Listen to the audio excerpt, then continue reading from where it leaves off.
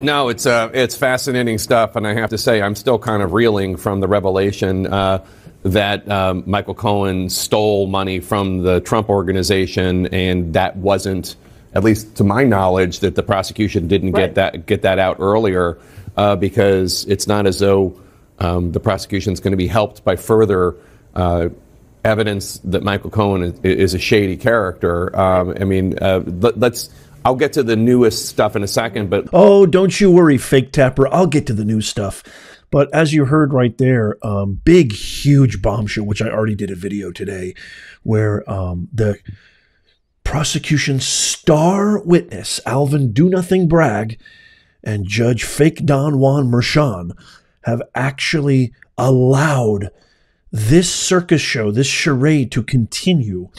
Not only last week being caught in multiple lies by the exemplary skills of Trump defense attorney Todd Blanche, but then today he literally admitted with a straight face that he stole money from the Trump organization.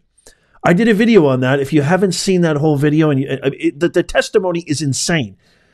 Go check that out. It's on my YouTube, on my Rumble. I'll leave it on the end screen as well. As if that wasn't enough, in this video, I'm talking about how Michael Cohen literally revealed, and I'm going to share with you point by point the exact testimony verbatim today, where he literally admitted that he would lie to the jury if it affected him personally and if it affected him financially.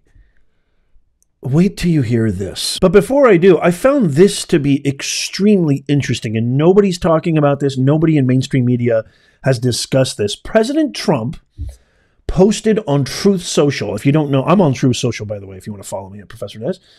Truth Social is Donald Trump's very own social media network. He posted on Friday that many people are thinking that Bragg's office wanted to possibly drop all the charges in light of Michael Cohen's testimony, which, you know, a lot of court observers, myself included, have described as, quote, catastrophic for the prosecution. I mean, it was an absolute beep show last week. I mean, it wasn't just me. Further proof how bad this case has been, when you've got people like Anderson Cooper, Caitlin Collins, and a ton of other liberal commentators, you know, on CNN, MSNBC, and other networks, basically admitting they would acquit President Trump if they were jurors on this case. Literally verbatim. That's what they said. Cohen's testimony has been so damning that even the corporate state media can't deny reality. Here Trump says people are thinking that Soros-backed DA Alvin Bragg, who never wanted to bring the witch hunt against me in the first place, is going to drop this ridiculous case and very unpatriotic case in order to save lots of money, and also the self-respect of his once revered office. He would then be able to focus on violent crime, which is running rampant and totally out of control in New York, which is 100% true. The dilemma is, and always has been, the Trump-hating, parentheses, appointed in 2009 and still acting, end parentheses, Judge Juan Merchan, would be confronted with the problem of how he would explain this Trump loss to the radical left Democrats to whom he owes so much. Bring back justice in America, and in all capital letters, which is kind of quintessential President Trump. He says election interference with 3 exclamation points. I mean, which again, if you could conjure any sense, any pragmatism from this whole charade, that would be, I mean, even though it's very, very thin, that would be the only semblance of any reasonable reason for this to continue. Remember, this is supposedly their star witness. Michael, I can't tell the truth if it slapped me in the face, Cohen. He is a convicted perjurer. The guy went to jail. He lied to Congress. He is a serial perjurer. And now he's an admitted thief by stealing money. He even admitted to Blanche that he never paid it back. He even shocked the court and the public even more when he said that he would lie to the jury if it affected his personal life. Here is the exchange between Trump's lawyer, Todd Blanche, and Michael Cohen. courtesy of live reporter contributor Paul Ingracia, who is inside of the NYC courtroom. Trump defense attorney Blanche says, quote, "Did you mean it when you said revenge is a dish best served cold?" Remember, he said that, end quote, by the way. He said that last week. Revenge on his Mea Culpa podcast, which again, he's not supposed to do. He's not supposed to talk about this case, which is supposed to be fair and impartial towards the defendant, President Donald Trump. Even if it's a president, he is entitled to a fair and impartial trial. You're not supposed to talk about this. You're not supposed to broadcast anything. You're not supposed to discuss this with anybody, let alone on a public medium, which contradictory is being gagged. The defendant is actually being gagged. President Trump has a gag order against him. He's already been fined thousands of dollars for posting on social media. But yet nothing wrong about Michael Cohen posting all over TikTok, going live on TikTok, talking about the case, selling merchandise of Trump behind bars, and then saying that on his podcast, saying that revenge is a dish best served cold. The double standard is insanity. It's just insanity. So again, did you mean it when you said revenge is a dish best served cold? Cohen says, yes, sir. Todd Blanche, you were willing to lie under oath if it affects your personal life, correct? Cohen, I don't understand your question. I beg your pardon? Am I nuts, Nez Nation? Let me know in the comments. Is this a hard question to understand? I repeat, Blanche, you were willing to lie under oath if it affects your personal life, correct? What's so hard to understand about that? Pretty straightforward. Are you a lion-ass dog or not? Again, Cohen says, I don't understand your question. Blanche, you testified under oath months ago that you were willing to lie if it affects your personal life, correct? Cohen, yes, sir. Blanche, so I'm asking the same question to you now. Would you still be willing to lie if it affects your personal life? Bragg prosecutor, objection. Mershon, objection sustained. Huh? Why? First of all, I don't understand. Why was the question before you testified under oath that you're willing to lie affects your personal life? Cohen says, yes, sir. So I'm asking you the same question to you now. It's the same question. Why was that being objected? And then even more nuts and bonkers, why would the fake Don Juan Mershon sustain the objection? If that's not a blatant display of favoritism, if that's not a blatant display that this judge is totally cooked, crooked, and bought by the woke mind mafia, what else is? How could you sustain that objection? Are you, explain that to me. Let me know in the comments. It makes zero sense to me. Zero. And I consider myself to be pretty intelligent. So then Blanche, reorientates his question.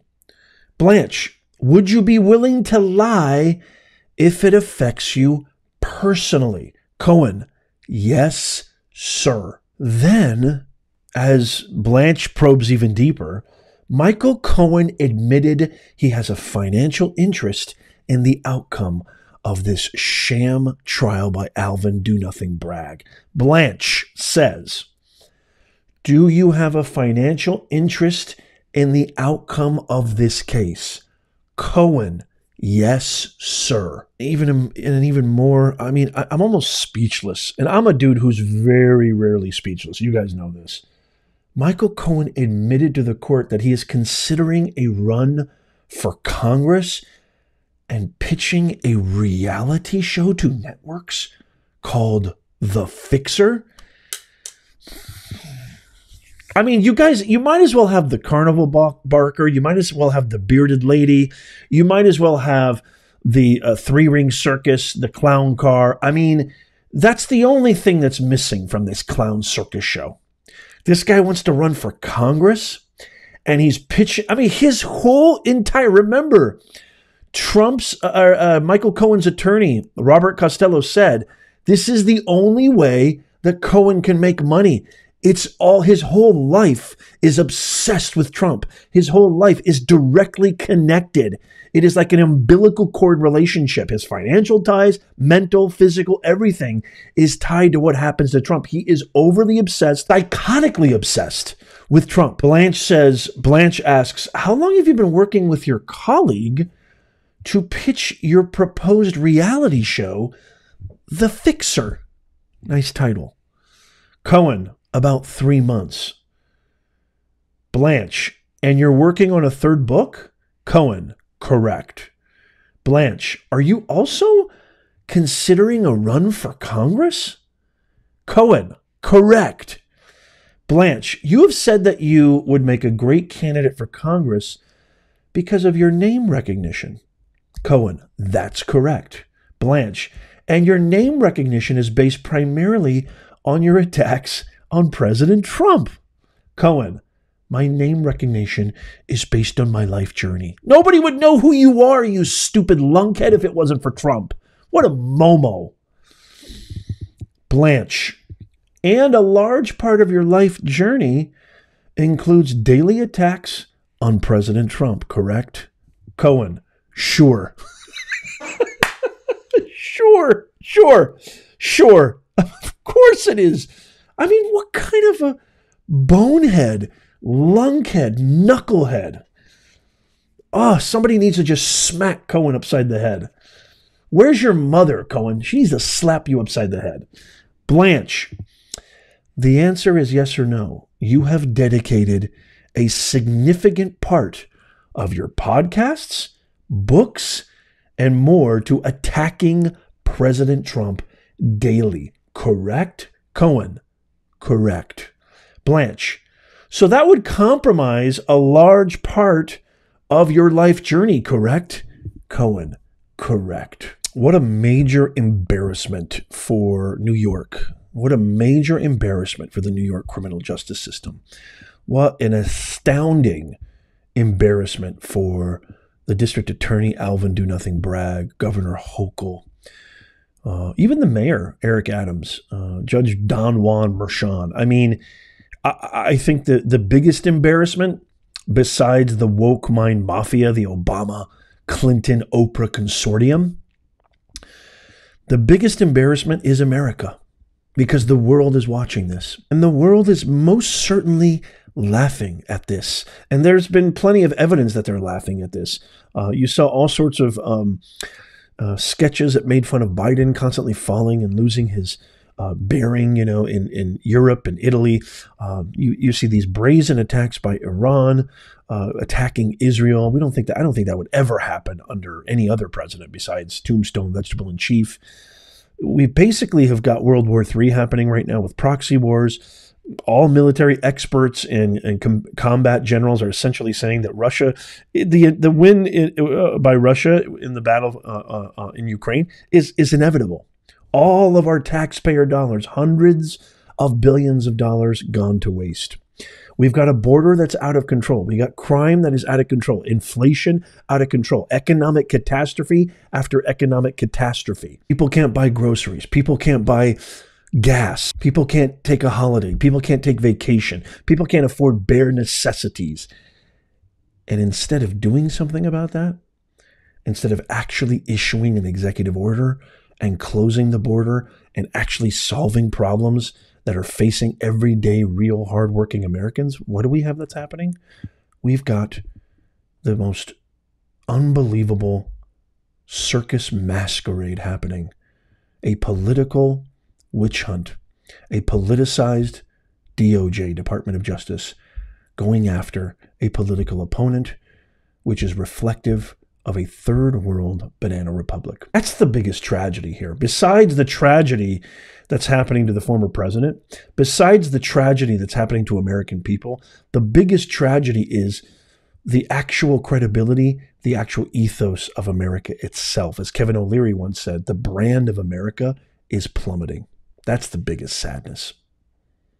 I want to throw this off to you, Nez Nation. Let me know in the comments what you guys think. What do you think of this latest admission from the star witness, Michael, I can't tell the truth if it slapped me in the face, Cohen? What do you think of what this bombshell testimony that just came out today? I want to hear from you. Let me know. As always, it's impossible for me. I try really hard to respond to all the comments, so it would behoove you to become a member. It only costs you a cup of coffee to support our channel. And you get all sorts of perks, all sorts of benefits. You get access to our members-only Discord. I'll leave links in the comments, description, and show notes below. Also, subscribe to our free newsletter. It's free, so you don't ever miss out. It's your fail-safe way of never missing out on the latest breaking that mainstream media won't cover. Make sure that's in the pinned comment as well and in the description and show notes. Check out these videos coming up on the screen right now. And as always, God bless you, and may God bless America. I'll see you soon.